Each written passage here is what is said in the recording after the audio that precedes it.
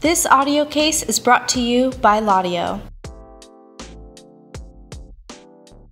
Minnesota v. Carter, Supreme Court of the United States, decided December 1st, 1998. Chief Justice Rehnquist delivered the opinion of the court. Respondents and the lessee of an apartment were sitting in one of its rooms, bagging cocaine. While so engaged, they were observed by a police officer who looked through a drawn window blind. The Supreme Court of Minnesota held that the officer's viewing was a search that violated respondents' Fourth Amendment rights.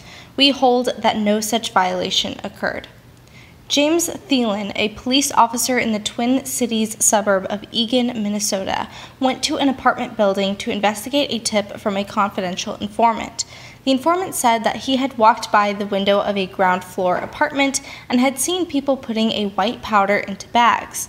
The officer looked in the same window through a gap in the closed blind and observed the bagging operation for several minutes. He then notified headquarters, which began preparing affidavits for a search warrant while he returned to the apartment building. When two men left the building in a previously identified Cadillac, the police stopped the car. Inside were respondents Carter and Johns. As the police opened the door of the car to let Johns out, they observed a black zippered pouch and a handgun, later determined to be loaded, on the vehicle's floor. Carter and Johns were arrested, and a later police search of the vehicle the next day discovered pagers, a scale, and 47 grams of cocaine in plastic sandwich bags. After seizing the car, the police returned to apartment 103 and arrested the occupant, Kimberly Thompson, who is not a party to this appeal. A search of the apartment pursuant to a warrant revealed cocaine residue on the kitchen table and plastic baggies similar to those found in the Cadillac. Thielen identified Carter, Johns, and Thompson as the three people he had observed placing the powder into baggies. The police later learned that while Thompson was the lessee of the apartment, Carter and Johns lived in Chicago and had come to the apartment for the sole purpose of packaging the cocaine. Carter and Johns had never been to the apartment before and were only in the apartment for approximately 2.5 hours. In return for the use of the apartment, Carter and Johns had given Thompson 1/8 of an ounce of the cocaine. Carter and Johns were charged with conspiracy to commit a controlled substance crime in the first degree and aiding and abetting in a controlled substance crime in the first degree in violation of Minnesota Statute Section 152.021, Subdivision 1-1, Subdivision 3A, 1996, Section 609.05. They moved to suppress all evidence obtained from the apartment and the Cadillac, as well as to suppress several post-arrest incriminating statements they had made.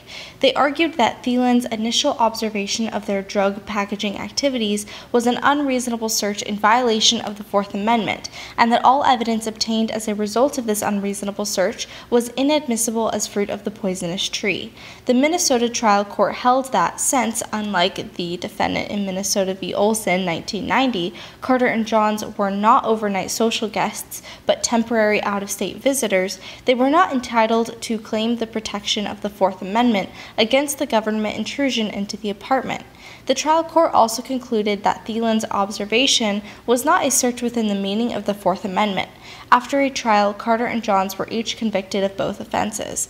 The Minnesota Court of Appeals held that respondent Carter did not have standing to object to Thielen's actions because his claim that he was predominantly a social guest was inconsistent with the only evidence concerning his stay in the apartment, which indicates that he used it for a business purpose, to package drugs. In a separate appeal, the Court of Appeals also affirmed Johns' conviction without addressing what it termed the standing issue. A divided Minnesota Supreme Court reversed, holding that respondents had standing to claim the protection of the Fourth Amendment because they had a legitimate expectation of privacy in the invaded place. The court noted that even though society does not recognize as valuable the task of bagging cocaine, we conclude that society does recognize as valuable the right of property owners or leaseholders to invite persons into the privacy of their homes to conduct a common task, be it legal or illegal activity. We therefore hold that respondents had standing to bring their motion to suppress the evidence gathered as a result of Thielen's observations. Based upon its conclusion that respondents had standing to raise their Fourth Amendment claims, the court went on to hold that Thielen's observation constituted a search of the apartment under the Fourth Amendment, and that the search was unreasonable. We granted certiorari and now reverse. The Minnesota courts analyzed whether respondents had a legitimate expectation of privacy under the rubric of standing doctrine, an analysis which this court expressly rejected 20 years ago in Rackas v. Illinois, 1978. In that case, we held that automobile passengers could not assert the protection of the Fourth Amendment against the seizure of incriminating evidence from a vehicle where they owned neither the vehicle nor the evidence. Central to our analysis was the idea that in determining whether a defendant is able to show the violation of his and not someone else's Fourth Amendment rights, the definition of those rights is more properly placed within the purview of substantive Fourth Amendment law than within that of standing. Thus, we held that in order to claim the protection of the Fourth Amendment, a defendant must demonstrate that he personally has an expectation of privacy in the place searched, and that his expectation is reasonable, i.e., one that has a source outside of the Fourth Amendment either by reference to concepts of real or personal property law or to understandings that are recognized and permitted by society. The Fourth Amendment guarantees the right of the people to be secure in their persons, houses, papers, and effects against unreasonable searches and seizures shall not be violated, and no warrants shall issue but upon probable cause, supported by oath or affirmation, and particularly describing the place to be searched and the persons or things to be seized. The amendment protects persons against unreasonable searches of their persons and houses, and thus indicates that the Fourth Amendment is a personal right that must be invoked by an individual, but the extent to which the Fourth Amendment protects people may depend upon where those people are. We have held that capacity to claim the protection of the Fourth Amendment depends upon whether the person who claims the protection of the amendment has a legitimate expectation of privacy in the invaded place. The text of the amendment suggests that its protections extend only to people in their houses, but we have held that in some circumstances a person may have a legitimate expectation of privacy in the house of someone else. In Minnesota v. Olson, 1990, for example, we decided that an overnight guest in a house had the sort of expectation of privacy that the Fourth Amendment protects. We said, to hold that an overnight guest has a legitimate expectation of privacy in his host's home merely recognizes the everyday expectations of privacy that we all share. Staying overnight in another's home is a long-standing social custom that serves functions recognized as valuable by society. We stay in others' homes when we travel to a strange city for business or pleasure. We visit our parents, children, or more distant relatives out of town, when we are in between jobs or homes, or when we house sit for a friend. From the overnight guest's perspective, he seeks shelter in another's home precisely because it provides him with privacy, a place where he and his possessions will not be disturbed by anyone but his host and those his host allows inside. We are at our most vulnerable when we are asleep because we cannot monitor our own safety or the security of our belongings. It is for this reason that, although we may spend all day in public places, when we cannot sleep in our own home, we seek out another private place to sleep, whether it be a hotel room or the home of a friend. In Jones v. United States, 1960, the defendant seeking to exclude evidence resulting from a search of an apartment had been given the use of the apartment by a friend. He had clothing in the apartment, had slept there maybe a night, and at the time was the sole occupant of the apartment. But while the holding of Jones that a search of the apartment violated the defendant's Fourth Amendment rights is still valid, its statement that anyone legitimately on the premises where a search occurs may challenge its legality was expressly repudiated in Rackas v. Illinois, 1978. Thus, an overnight guest in a home may claim the protection of the Fourth Amendment, but one who is merely present with the consent of the householder may not. Respondents here were obviously not overnight guests, but were essentially present for a business transaction and were only in the home a matter of hours. There was no suggestion that they had a previous relationship with Thompson or that there was any other purpose to their visit. nor was there anything similar to the overnight guest relationship in Olson to suggest a degree of acceptance into the household. While the apartment was a dwelling place for Thompson, it was for these respondents simply a place to do business. Property used for commercial purposes is treated differently for Fourth Amendment purposes from residential property. An expectation of privacy in commercial premises, however, is different from, and indeed less than, a similar expectation in an individual's home. And while it was a home in which respondents were present, it was not their home. Similarly, the court has held that in some circumstances a worker can claim Fourth Amendment protection over his own workplace, but there is no indication that respondents in this case had nearly as significant a connection to Thompson's apartment as the worker in O'Connor had to his own private office. If we regard the overnight guest in Minnesota v. Olson as typifying those who may claim the protection of the Fourth Amendment in the home of another, and one merely legitimately on the premises as typifying those who may not do so, the present case is obviously somewhere in between. But the purely commercial nature of the transaction engaged in here, the relatively short period of time on the premises, and the lack of any previous connection between respondents and the householder all lead us to conclude that respondents' situation is closer to that of one simply permitted on the premises. We therefore hold that any search which may have occurred did not violate their Fourth Amendment rights. Because we conclude that respondents had no legitimate expectation of privacy in the apartment, we need not decide whether the police officer's observation constituted a search. The judgment of the Supreme Court of Minnesota are accordingly reversed, and the cause is remanded for proceedings not inconsistent with this opinion. It is so ordered.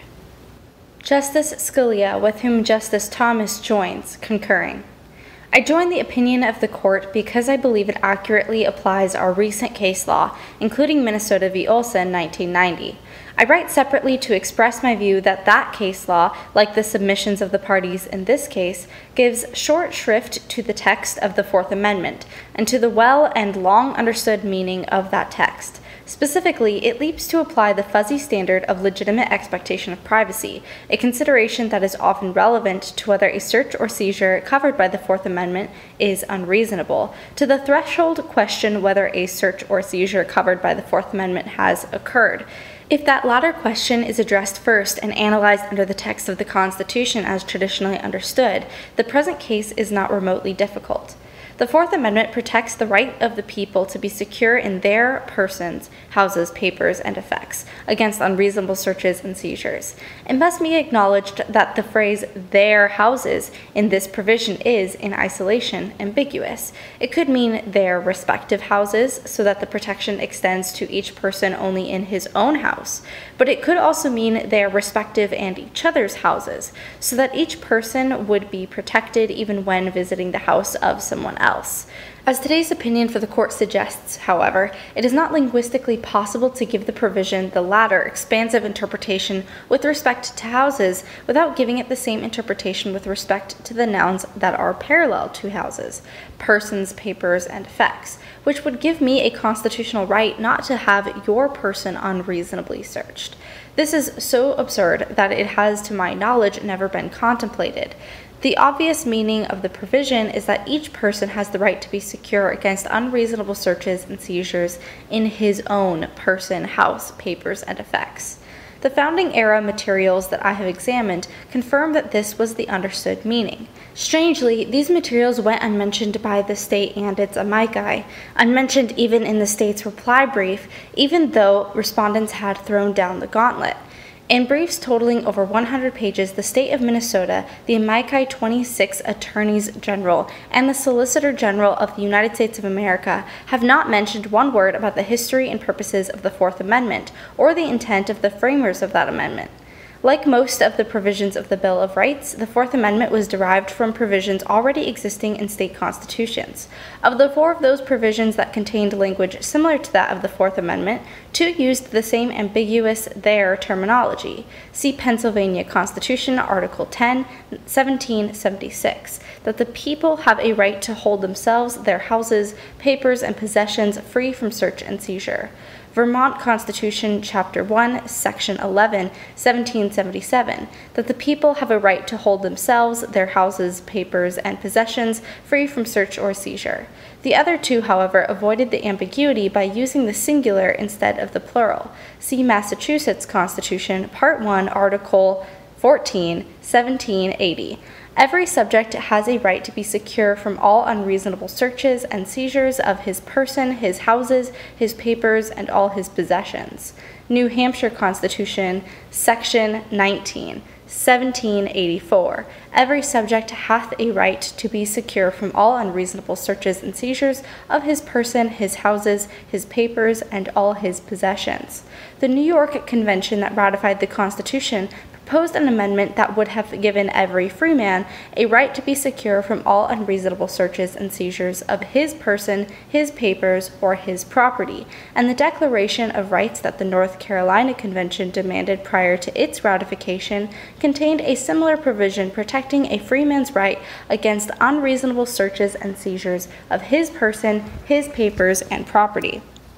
There is no indication anyone believed that the Massachusetts, New Hampshire, New York, and North Carolina texts, by using the word his rather than their, narrowed the protections contained in the Pennsylvania and Vermont constitutions. That their houses was understood to mean their respective houses would have been clear to anyone who knew the English and early American law of arrest and trespass that underlay the Fourth Amendment. The people's protection against unreasonable search and seizure in their houses was drawn from the English common law maxim, a man's home is his castle. As far back as Seaman's case of 1604, the leading English case for that proposition, and a case cited by Coke in his discussion of the proposition that Magna Carta outlawed general warrants based on mere surmise, the King's Bench proclaimed that the house of any one is not a castle or privilege, but for himself, and shall not extend to protect any person who flies to his house. Thus, coolly in discussing Blackstone's statement that a bailiff could not break into a house to conduct an arrest because every man's house is looked upon by the law to be his castle. It is the defendant's own dwelling which by law is said to be his castle, for if he be in the house of another, the bailiff or sheriff may break and enter it to effect his purpose. Of course, this is not to say that the Fourth Amendment protects only the lord of the manor who holds his estate in fee simple. People call a house their home when legal title is in the bank, when they rent it, and even when they merely occupy it rent-free, so long as they actually live there. That this is the criterion of the people's protection against government intrusion into their houses is established by the leading American case of Oisted v. Shedd, 1816, which held it a trespass for the sheriff to break into a dwelling to capture a boarder who lived there. The court reasoned that the inviolability of dwelling houses described by Foster, Hale, and Coke extends to the occupier or any of his family who have their domicile or ordinary residence there, including a boarder or a servant who have made the house their home. But it added, the house shall not be made a sanctuary for one such as a stranger, or perhaps a visitor, who upon a pursuit takes refuge in the house of another, for the house is not his castle, and the officer may break open the doors or windows in order to execute his process. Thus, in deciding the question presented today, we write upon a slate that is far from clean. The text of the Fourth Amendment, the common law background against which it was adopted, and the understandings consistently displayed after its adoption make the answer clear. We were right to hold in Chapman v. United States, 1961, that the Fourth Amendment protects an apartment tenant against an unreasonable search of his dwelling, even though he is only a leaseholder. And we were right to hold in Bumper v. North Carolina, 1968, that an unreasonable search of a grandmother's house violated her resident grandson's Fourth Amendment rights because the area searched was his home. We went to the absolute limit of what text and tradition permit in Minnesota v. Olson, 1990, when we protected a mere overnight guest against an unreasonable search of his host's apartment. But whereas it is plausible to regard a person's overnight lodging as at least his temporary residence, it is entirely impossible to give that characterization to an apartment that he uses to package cocaine. Respondents here were not searched in their house under any interpretation of the phrase that bears the remotest relationship to the well-understood meaning of the Fourth Amendment. The dissent believes that our obligation to produce coherent results requires that we ignore this clear text and 4-century-old tradition and apply instead the notoriously unhelpful test adopted in a benchmark decision that is 31 years old. In my view, the only thing the past 3 decades have established about the Katz test, which has come to mean the test enunciated by Justice Harlan's separate concurrence in Katz, is that, unsurprisingly, those actual subjective expectations of privacy that society is prepared to recognize as reasonable bear an uncanny resemblance to those expectations of privacy that this court considers reasonable. When that self-indulgent test is employed, as the dissent would employ it here, to determine whether a search or seizure within the meaning of the Constitution has occurred, as opposed to whether that search or seizure is an unreasonable one, it has no plausible foundation in the text of the Fourth Amendment. That provision did not guarantee some generalized right of privacy and leave it to this court to determine which particular manifestations of the value of privacy society is prepared to recognize as reasonable. Rather, it enumerated persons, houses, papers, and effects, the objects of privacy protection to which the Constitution would extend, leaving further expansion to the good judgment not of this court, but of the people through their representatives in the legislature. The dissent may be correct that a person invited into someone else's house to engage in a common business, even common monkey business, so to speak, ought to be protected against government searches of the room in which that business is conducted, and that persons invited in to deliver milk or pizza, whom the dissent dismisses as classroom hypotheticals, as opposed, presumably, to flesh and blood hypotheticals, ought not to be protected against government searches of the rooms that they occupy. I am not sure of the answer to those policy questions, but I am sure that the answer is not remotely contained in the Constitution, which means that it is left, as many, indeed most important questions are left, to the judgment of state and federal legislatures. We go beyond our proper role as judges in a democratic society when we restrict the people's power to govern themselves over the full range of policy choices that the Constitution has left available to them. Justice Kennedy concurring. I join the court's opinion, for its reasoning is consistent with my view that almost all social guests have a legitimate expectation of privacy, and hence protection against unreasonable searches in their host's home. The Fourth Amendment protects the right of the people to be secure in their houses, and it is beyond dispute that the home is entitled to special protection as the center of the private lives of our people.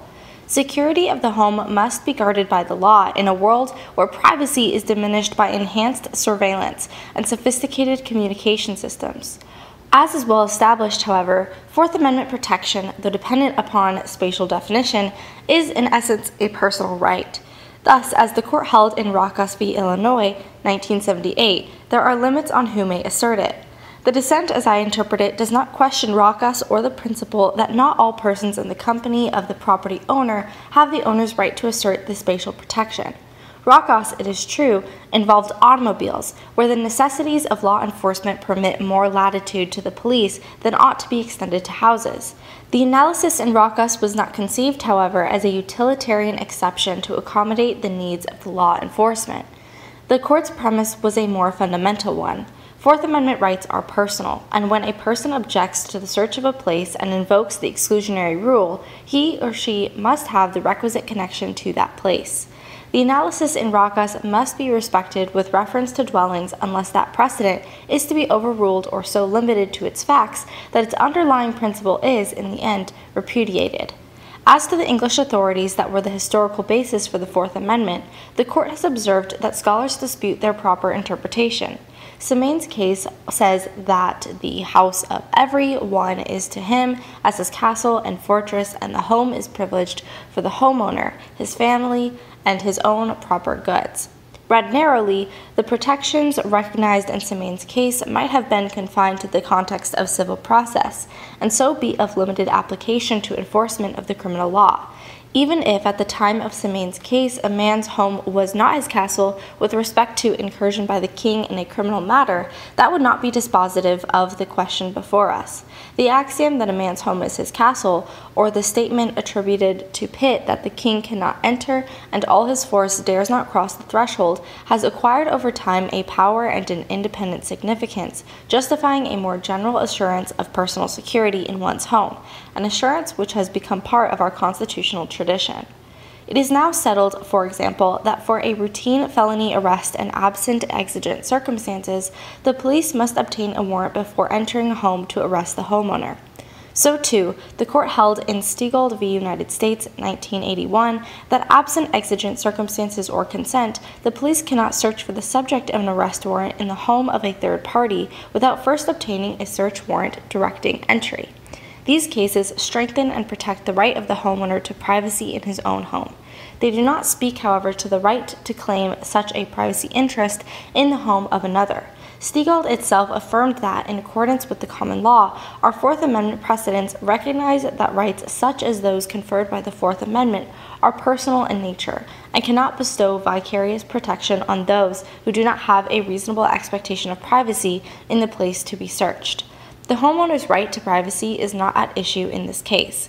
The court does not reach the question whether the officer's unaided observations of Thompson's apartment constituted a search. If there was, in fact, a search, however, then Thompson had the right to object to the unlawful police surveillance of her apartment and the right to suppress any evidence disclosed by the search.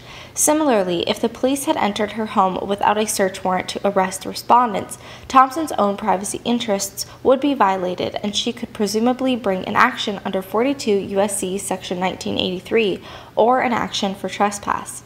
Our cases establish, however, that respondents have no independent privacy right, the violation of which results in exclusion of evidence against them, unless they can establish a meaningful connection to Thompson's apartment. The settled rule is that the requisite connection is an expectation of privacy that society recognizes as reasonable. Katz v. United States, 1967. Harlan J. concurring. The application of that rule involves consideration of the kind of place in which the individual claims the privacy interest and what expectations of privacy are traditional and well recognized. I would expect that most, if not all, social guests legitimately expect that, in accordance with social custom, the homeowner will exercise her discretion to include or exclude others for the guest's benefit. As we recognized in Minnesota v. Olson, 1990, where these social expectations exist, as in the case of an overnight guest, they are sufficient to create a legitimate expectation of privacy, even in the absence of any property right to exclude others. In this respect, the dissent must be correct that reasonable expectations of the owner are shared, to some extent, by the guest. This analysis suggests that, as a general rule, social guests will have an expectation of privacy in their host's home. That is not the case before us, however. In this case, respondents have established nothing more than a fleeting and insubstantial connection with Thompson's home. For all that appears in the record, respondents used Thompson's house simply as a convenient processing station, their purpose involving nothing more than the mechanical act of chopping and packing a substance for distribution. There is no suggestion that respondents engaged in confidential communications with Thompson about their transaction. Respondents had not been to Thompson's apartment before, and they left it even before their arrest. The Minnesota Supreme Court, which overturned respondents' convictions, acknowledged that respondents could not be fairly characterized as Thompson's guests. If respondents here had been visiting 20 homes, each for a minute or two, to drop off a bag of cocaine and were apprehended by a policeman wrongfully present in the 19th home, or if they had left the goods at a home where they were not staying and the police had seized the goods in their absence, we would have said that Racas compels rejection of any privacy interest respondents might assert. So it does here, given that respondents have established no meaningful tie or connection to the owner's home, or the owner's expectation of privacy. We cannot remain faithful to the underlying principle in Racas without reversing in this case, and I'm not persuaded that we need to depart from it to protect the homeowner's own privacy interests. Respondents have made no persuasive argument that we need to fashion a per se rule of home protection, with an automatic right for all in the home to invoke the exclusionary rule in order to protect homeowners and their guests from unlawful police intrusion. With these observations, I join the court's opinion. Justice Breyer concurring in the judgment. I agree with Justice Ginsburg that respondents can claim the Fourth Amendment's protection. Petitioner, however, raises a second question, whether under the circumstances Officer Thielen's observation made from a public area outside the curtilage of the residence violated respondent's Fourth Amendment rights. See petition for certiorari. In my view, it did not. I would answer the question on the basis of the following factual assumptions, derived from the evidentiary record presented here. 1. On the evening of May 15, 1994, an anonymous individual approached Officer Thielen, telling him that he had just walked by a nearby apartment window through which he had seen some people bagging drugs. 2. The apartment in question was a garden apartment that was partly below ground level. 3. Families frequently used the grassy area just outside the apartment's window for walking or for playing. 4. Members of the public also used the area just outside the apartment's window to store bicycles. 5. In an effort to verify the tipster's information, Officer Thielen walked to a position about 1 to 1.5 feet in front of the window. 6. Officer Thielen stood there for about 15 minutes looking down through a set of Venetian blinds. 7. What he saw, namely, people putting white powder in bags, verified the account he had heard. And 8. He then used that information to help obtain a search warrant. The trial court concluded that persons then within Ms. Thompson's kitchen did not have an expectation of privacy from the location where Officer Thielen made his observations, because Officer Thielen stood outside the apartment's curtilage when he made his observations. And the Minnesota Supreme Court, while finding that Officer Thielen had violated the Fourth Amendment, did not challenge the trial court's curtilage determination. Indeed, it assumed that Officer Thielen stood outside the apartment's curtilage. Officer Thielen then stood at a place used by the public and from which one could see through the window into the kitchen. The precautions that the apartment's dwellers took to maintain their privacy would have failed in respect to an ordinary passerby standing in that place. Given this court's well-established case law, I cannot say that the officer engaged in what the Constitution forbids, namely an unreasonable search. See e.g. Florida v. Riley, 1989. Finding observation of greenhouse from helicopters in public airspace permissible, even though owners had enclosed greenhouse on two sides, relied on bushes blocking ground-level observations through remaining two sides, and covered 90% of roof. California v. Cirallo, 1986. Finding observation of backyard from plane in public airspace permissible despite 6-foot outer fence and 10-foot inner fence around the backyard. The Minnesota Supreme Court reached a different conclusion in part because it believed that Officer Thielen had engaged in unusual activity, that he climbed over some bushes, crouched down, and placed his face 12 to 18 inches from the window, and in part because he saw into the apartment through a small gap in blinds that were drawn. But I would not here determine whether the crouching and climbing or placing his face makes a constitutional difference, because the record before us does not contain support for those factual conclusions. That record indicates that Officer Thielen would not have needed to, and did not, climb over bushes or crouch. And even though the primary evidence consists of Officer Thielen's own testimony, who else could have known? Given the importance of factual nuance in this area of constitutional law, I would not determine the constitutional significance of factual assertions that the record denies. Neither can the matter turn upon gaps in drawn blinds. Whether there were holes in the blinds or they were simply pulled the wrong way makes no difference. One who lives in a basement apartment that fronts a publicly traveled street or similar space ordinarily understands the need for care lest a member of the public simply direct his gaze downward. Putting the specific facts of this case aside, there is a benefit to an officer's decision to confirm an informant's tip by observing the allegedly illegal activity from a public vantage point. Indeed, there are reasons why Officer Thielen stood in a public place and looked through the apartment window. He had already received information that a crime was taking place in the apartment. He intended to apply for a warrant. He needed to verify the tipster's credibility. He might have done so in other ways, say by seeking general information about the tipster's reputation and then obtaining a warrant and searching the apartment. But his chosen method, observing the apartment from a public vantage point, would more likely have saved an innocent apartment dweller from a physically intrusive, though warrant-based, search if the constitutionally permissible observation revealed no illegal activity. For these reasons, while agreeing with Justice Ginsburg, I also concur in the court's judgment reversing the Minnesota Supreme Court. Justice Ginsburg, with whom Justice Stevens and Justice Souter join, dissenting. The court's decision undermines not only the security of short-term guests, but also the security of the home resident herself. In my view, when a homeowner or lessor personally invites a guest into her home to share in a common endeavor, whether it be for conversation, to engage in leisure activities, or for business purposes, licit or illicit, that guest should share his host's shelter against unreasonable searches and seizures. I do not here propose restoration of the legitimately on the premises criterion stated in Jones v. United States, 1960, for the court rejected that formulation in Racas v. Illinois, 1978, as it did the automatic standing rule in United States v. Salvucci, 1980. First, the disposition I would reach in this case responds to the unique importance of the home, the most essential bastion of privacy recognized by the law. See United States v. Caro, 1984. Private residences are places in which the individual normally expects privacy, free of governmental intrusion, not authorized by a warrant. Our cases have not deviated from this basic Fourth Amendment principle. Payton v. New, 1980. The Fourth Amendment protects the individual's privacy in a variety of settings. In none is the zone of privacy more clearly defined than when bounded by the unambiguous physical dimensions of an individual's home. Second, even within the home itself, the position to which I would adhere would not permit a casual visitor who has never seen or been permitted to visit the basement of another's house to object to a search of the basement if the visitor happened to be in the kitchen of the house at the time of the search. Further, I would here decide only the case of the homeowner who chooses to share the privacy of her home and her company with a guest. I would not reach classroom hypotheticals like the milkman or pizza deliverer. My concern centers on an individual's choice to share her home and her associations there with persons she selects.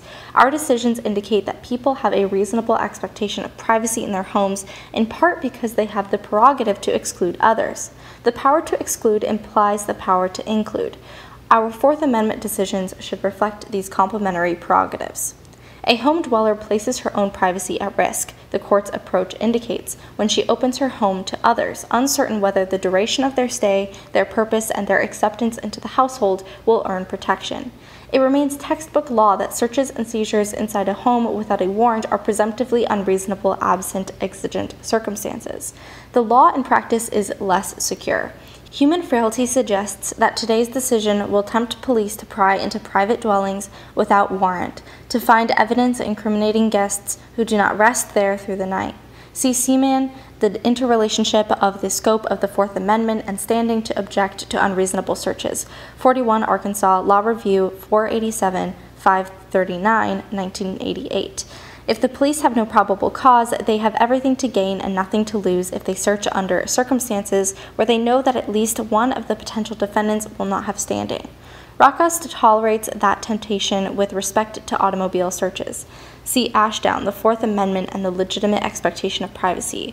34 Vanderbilt Law Review 1289, 1321, 1981. Criticizing Racas as presenting a framework in which there may be nothing to lose and something to gain by the illegal search of a car that carries more than one occupant. See also Racas 439 U.S. at 169, White, J. dissenting. After this decision, police will have little to lose by unreasonably searching vehicles occupied by more than one person. I see no impelling reason to extend this risk into the home. As I see it, people are not genuinely secure in their houses against unreasonable searches and seizures if their invitations to others increase the risk of unwarranted governmental peering and prying into their dwelling places. Through the host's invitation, the guest gains a reasonable expectation of privacy in the home. Minnesota v. Olson, 1990, so held with respect to an overnight guest. The logic of that decision extends to shorter-term guests as well. Visiting the home of a friend, relative, or business associate, whatever the time of day, serves functions recognized as valuable by society. One need not remain overnight to anticipate privacy in another's home, a place where the guest and his possessions will not be disturbed by anyone, but his host and those his host allows inside. In sum, when a homeowner chooses to share the privacy of her home and her company with a short-term guest, the twofold requirement emerging from prior decisions has been satisfied. Both host and guest have exhibited an actual subjective expectation of privacy. That expectation is one our society is prepared to recognize as reasonable. As the Solicitor General acknowledged, the illegality of the host-guest conduct, the fact that they were partners in crime, would not alter the analysis. In Olson, for example, the guest whose security this court's decision shielded stayed overnight while the police searched for him. The court held that the guest had Fourth Amendment protection against a warrantless arrest in his host's home, despite the guest's involvement in grave crimes, first-degree murder, armed robbery, and assault. Other decisions have similarly sustained Fourth Amendment pleas despite the criminality of the defendant's activities. Indeed, it must be this way. If the illegality of the activity made constitutional an otherwise unconstitutional search, such Fourth Amendment protection, reserved for the innocent only, would have little force in regulating police behavior toward either the innocent or the guilty. Our leading decision in Katz is key to my view of this case. There, we ruled that the government violated the petitioner's Fourth Amendment rights when it electronically recorded him transmitting wagering information while he was inside a public telephone booth. We were mindful that the Fourth Amendment protects people, not places, and held that this electronic monitoring of a business call violated the privacy upon which the caller justifiably relied while using the telephone booth. Our obligation to produce coherent results in this often visited area of the law requires us to inform our current expositions by benchmarks already established. As Justice Harlan explained in his dissent in Poe v. Ullman, 1961, each new claim to constitutional protection must be considered against a background of constitutional purposes, as they have been rationally perceived and historically developed. Though we exercise limited and sharply restrained judgment, yet there is no mechanical yardstick, no mechanical answer. The decision of an apparently novel claim must depend on grounds which follow closely on well-accepted principles and criteria. The new decision must take its place in relation to what went before and further cut a channel for what is to come. The court's decision in this case veers sharply from the path marked in Katz. I do not agree that we have a more reasonable expectation of privacy when we place a business call to a person's home from a public telephone booth on the side of the street than when we actually enter that person's premises to engage in a common endeavor. In a footnote, the court notes, Justice Scalia's lively concurring opinion deplores our adherence to Katz. In suggesting that we have elevated Justice Harlan's concurring opinion in Katz to first place, Justice Scalia undervalues the clear opinion of the court that the Fourth Amendment protects people, not places. That core understanding is the leitmotif of Justice Harlan's concurring opinion. One cannot avoid a strong sense of déjà vu on reading Justice Scalia's elaboration. It so vividly recalls the opinion of Justice Black in dissent in Katz, specifically stating, "While I realize that an argument based on the meaning of words lacks the scope and no doubt the appeal of broad policy discussions and philosophical discourses, for me, the language of the amendment is the crucial place to look. By arbitrarily substituting the court's language for the Constitution's language, the court has made the Fourth Amendment its vehicle for holding all laws violative of the Constitution which offend the court's broadest concept of privacy. I will not distort the words of the amendment in order to keep the Constitution up to date or to bring it into harmony with the times." Justice Scalia relies on what he deems clear text to argue that the Fourth Amendment protects people from searches only in the places where they live. Again, as Justice Stewart emphasized in the majority opinion in Katz, which stare decisis and reason require us to follow, the Fourth Amendment protects people, not places. For the reasons stated, I dissent from the court's judgment and would retain judicial surveillance over the warrantless searches today's decision allows.